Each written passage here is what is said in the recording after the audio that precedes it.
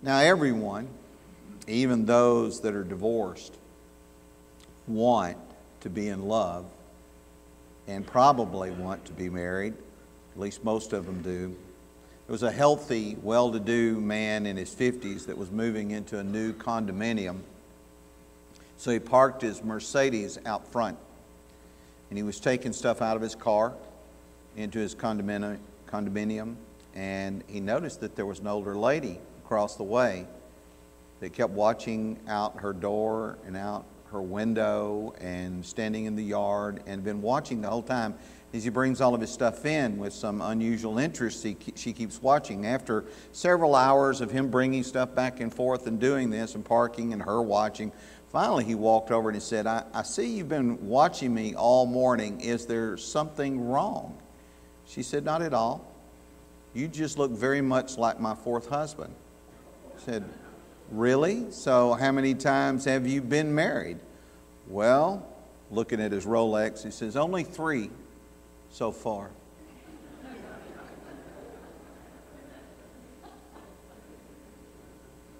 Some of y'all get that tomorrow, but divorce is so common in our world. We make jokes, I think, to kind of cover up maybe our fear of it. Wife got so mad at her passive-aggressive husband that she packed his bags for him. And then she said to him, get out. And he said, well, whatever you say. Remember, he's passive-aggressive. Whatever you say. So as he started walking out slowly, she yelled at him, I hope you die a long, slow, painful death. And he stopped and he turned slowly and said, wait, are you saying you want me to stay?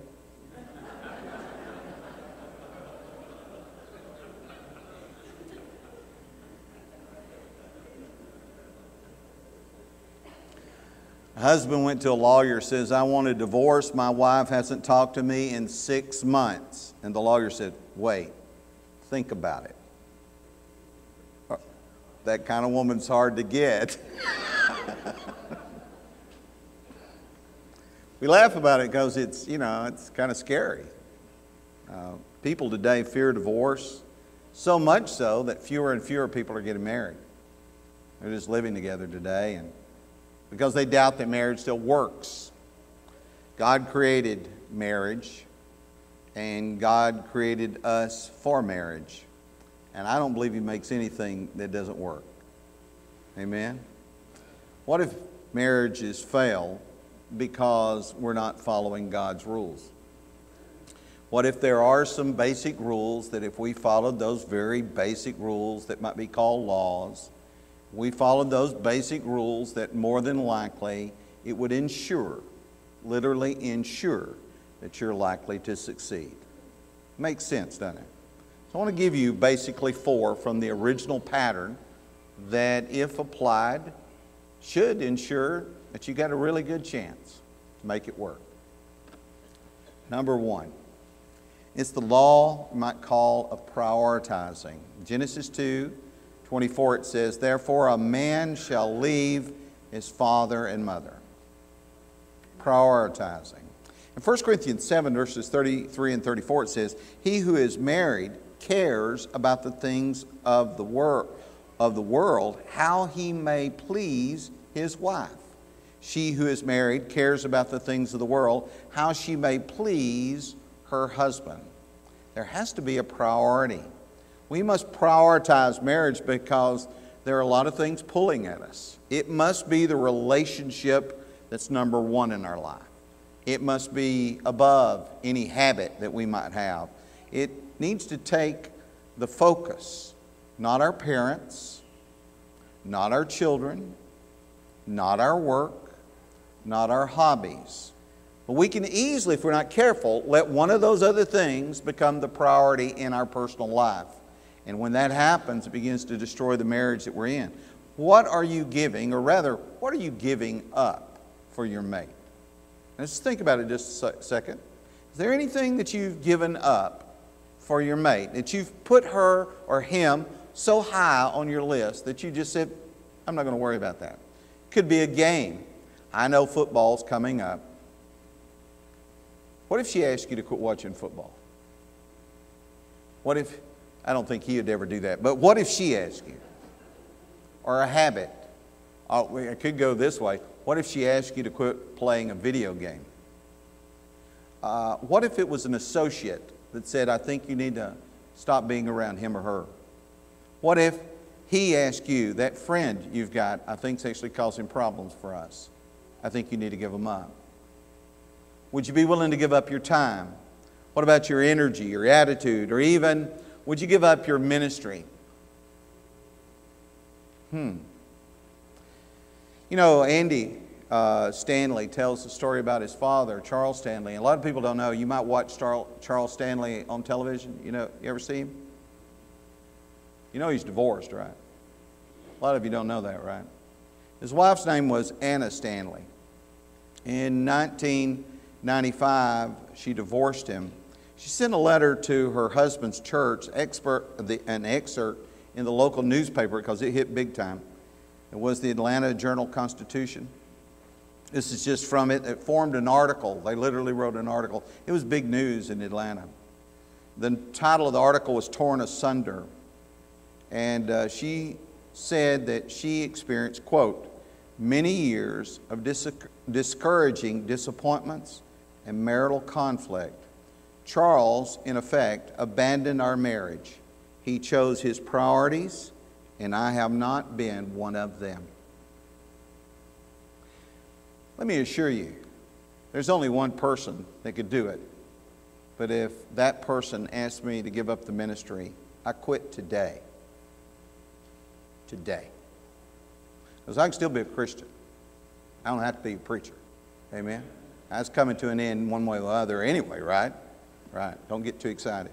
But Matthew 16:26, what will a man give in exchange for his soul? What would a man or a woman give in exchange for a good relationship with their mate? Prioritize. That's the first step, a basic law. If there's anything, fishing, hunting, anything, oh, I know I got on sacred ground there, anything, your truck, anything that comes between you and your mate, might be time to give it up. Think on it. Second truth. The law of pasting. That's not pasting, that's pasting. In Genesis 2, it goes on to say, therefore a man shall leave his father and mother and shall be joined to his wife. Now literally the Greek root there has to do with the idea of gluing.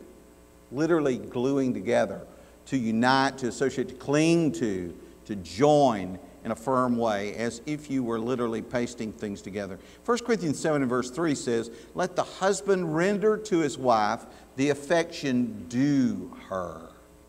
Likewise also the wife to the husband.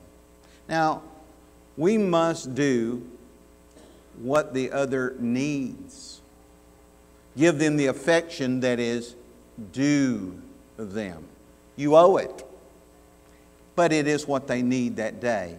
It takes daily gluing. If you imagine, some of you remember green stamps. You remember green stamps? Some of you remember that. Young people are going, what's that? But green stamp books, how we used to get stuff. We collect enough of them, we could turn them in. Well, imagine if love was like a green stamp book, and every day you did a good deed, just what they needed, and you stuck it in. Eventually, it'd pay off, wouldn't it? It would really pay off. So what are you gluing?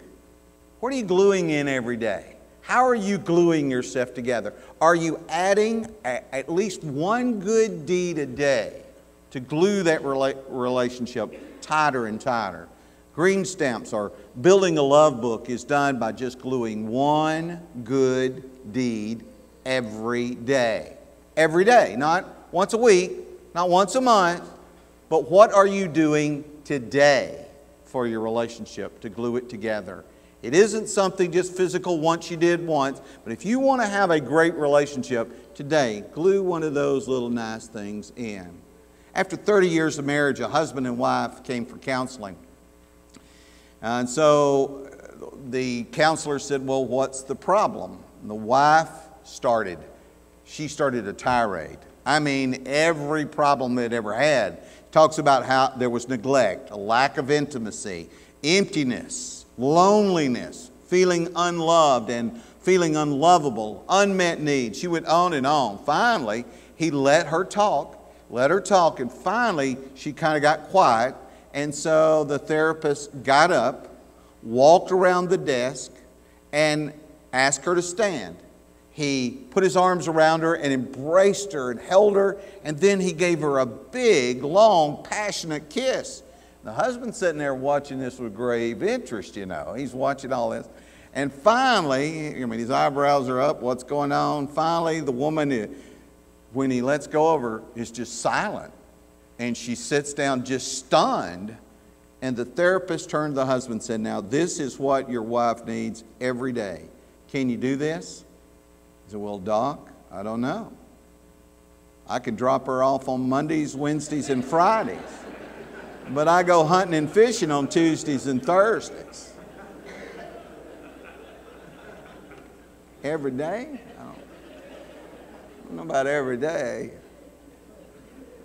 In Exodus 16:21 through 27, manna fell every day. It had to be gathered every day. You have to do something every day. If you really want to build a relationship, something positive needs to be added every day. You can't go weeks and not do something nice. Go out of your way to say something nice, do something nice, or even give that hug and that kiss. A basic law of marital insurance is the law of pasting in that love stamp to glue you together every day. Number 3, it's the law of partaking. In verse 24, it goes on to say in Genesis 2, therefore a man shall leave his father and mother and be joined to his wife, and they shall become one flesh. Usually that goes into a discussion of intimate things that we're not going to discuss today. In 1 Corinthians 7 verse 4 it says, the wife does not have authority. Listen to me. The wife does not have authority over her own body, but the husband does. And likewise, the husband does not have authority over his own body, but the wife does. Now, I've noticed that kind of passage and the Ephesians 5:21 passage of submitting to one another kind of gets pushed aside in this authority dominance culture where men like to be the boss of everything. But we must learn to share everything.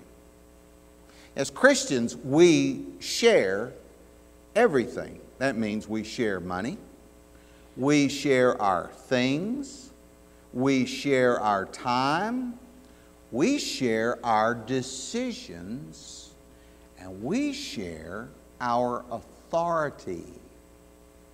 It takes a lot of sharing, a lot of cooperation, a lot of selflessness to succeed in marriage. Authority and dominance is also something we both participate in, or else somebody's getting stepped on. There has to be a sharing. What are you sharing? Are you sharing any authority, or are you the boss? It doesn't matter which one we're talking about, man or woman. Sometimes somebody just feels like they have to be the one that pushes all the buttons. They have to be the one that has the final say. You can't have a conversation with them. They have to finish the sentence. They have to finish the discussion. They have to be the final word. Is that you? Or is that them and you feel stepped on? You know, there has to be a participation thing. You know, in a body, okay, we're one, right? One body. Have you ever noticed in one body there is one stomach, and that one stomach feeds the whole body? So what you put in, it shares everything with the body. Do you share everything? Or are you the last arbiter on any and everything? You're not going to make it very well if you don't learn to share. There was an old man and his wife walked into a famous restaurant that won't be named. And they ordered a hamburger, fries, and drink. Okay, it's McDonald's. They want hamburger, fries, and drink. And so after he's ordered it, they both go sit down and he unwraps the burger, and then he has a knife in his pocket. He pulls out a knife and he cuts the burger in half. And he sets half the burger in front of her And then he takes the fries and he counts them out and he separates them one at a time. One for me, one for you. Till it gets down to the last, even dividing the last fry. You know, between them two, puts one in front. They have one drink. And so he takes a sip, puts it in front of her. She takes a sip. They are sharing everything. And then the people sitting in this famous restaurant look around and they feel sorry for them because they're like, that's all they've got. They only have enough for one Happy Meal, and that's it. And so they're whispering around, that poor old couple, all they can afford is one meal for the two of them as they watch them. The man began to eat his fries, and when he finished the fries, he began to eat his burger. Now she's just sitting there. She's not eating. And he finishes his burger, and the people around, finally a young man steps over and says, can I buy another meal so you can have two meals? And the man says, no, we share everything. So don't worry about it, we're fine. And so he finishes his fries up, and then somebody else steps over and says, can I buy you another meal? And the lady this time says, no, we share everything. Finally, he finishes his hamburger, he finishes his fries, and he's drunk about half the drink. And another man steps up and says, really, can I buy for you? And the lady says, no, we share everything. She says, well, what are you waiting on then? He says, the teeth.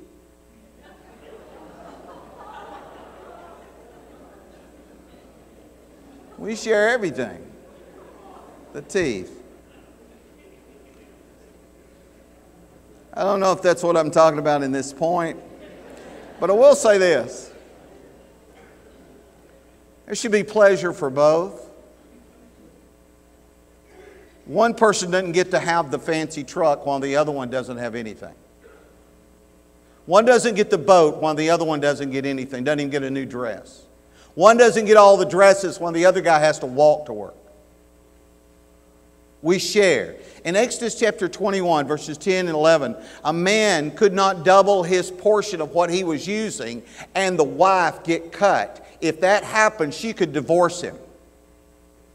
You can't cut somebody out of the equation. We partake of it all. You can't make all the decisions and ignore her input. You can't make all the decisions and ignore his input. We partake together. Amen? That's how a marriage works. So I didn't hear very loud amen, which means we got work to do here, but we partake. A basic law of marital insurance is the law of partaking. We are to be one. To be one means we have one stomach that feeds us all. We are to be participating in it all. Maybe skip the teeth, but everything else. Last point.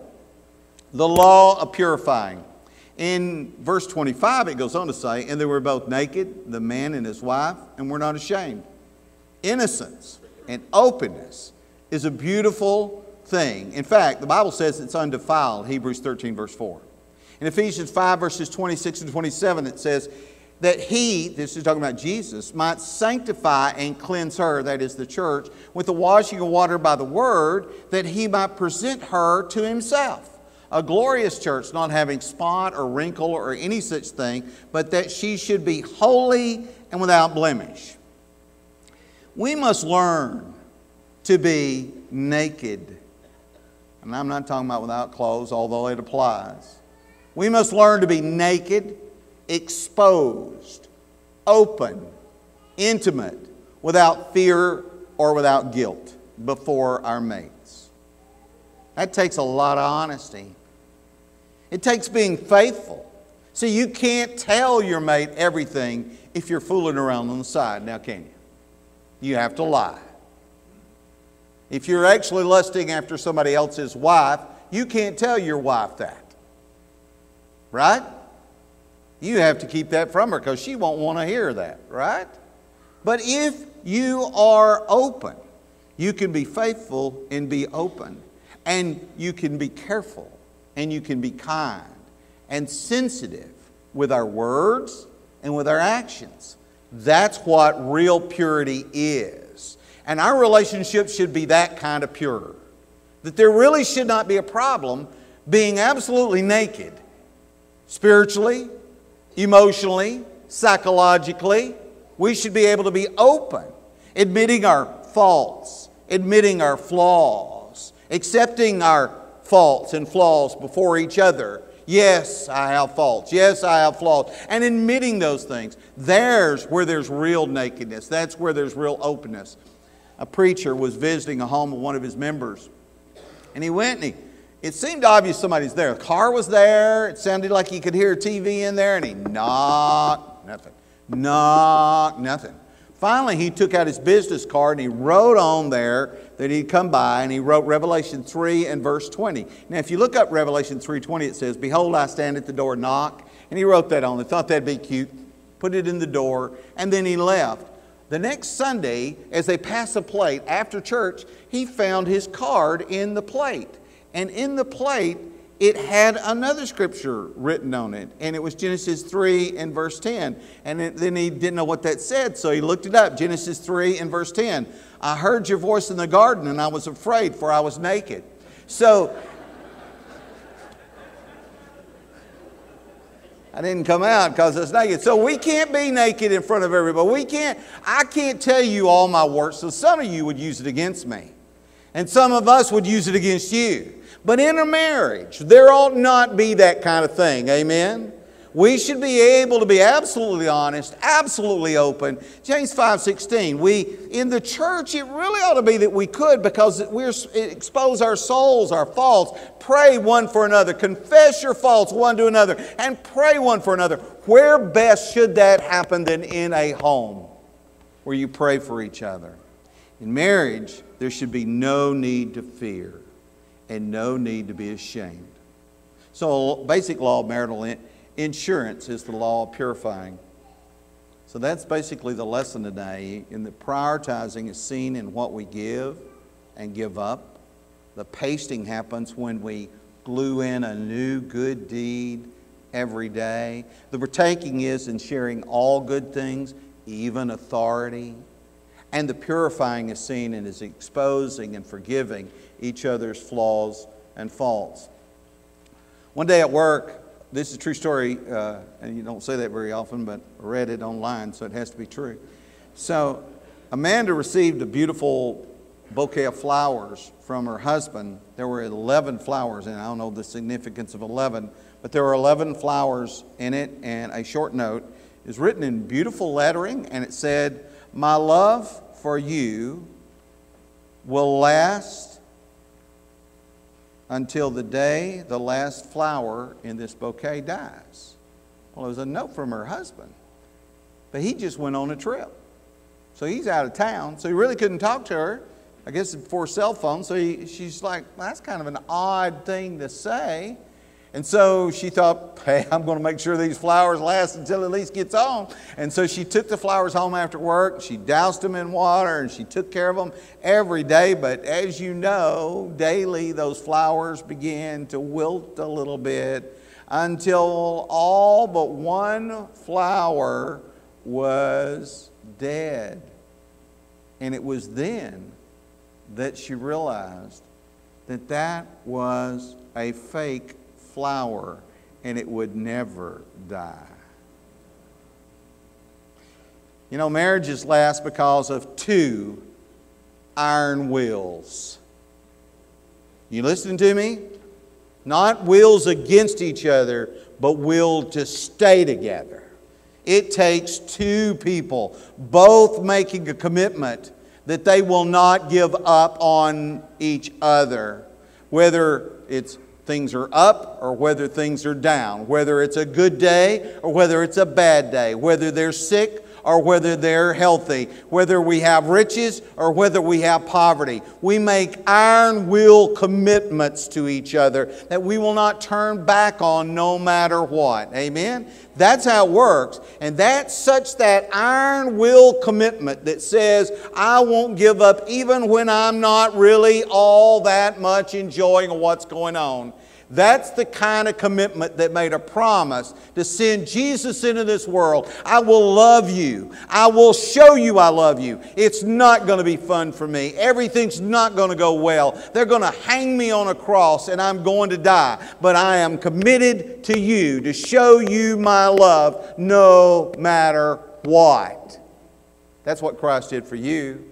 He calls us to do that for our mates. That's an easy thing to do, and yet it's a hard thing to do. Amen? And we must do it every day. If He made that kind of commitment to you, you should make that commitment to your mate. But more than that, you should be willing to make that kind of commitment to the Lord Jesus. To not only believe, but to repent and confess His name and be baptized. And not just do that, but to faithfully follow Him the rest of your life. Is it going to be easy? No. Sometimes it's going to be really hard. But sometimes it's going to be just as easy as it can be. If you want to be one of us, that's what we call you to do. Won't you come if you need to while we stand, while we sing.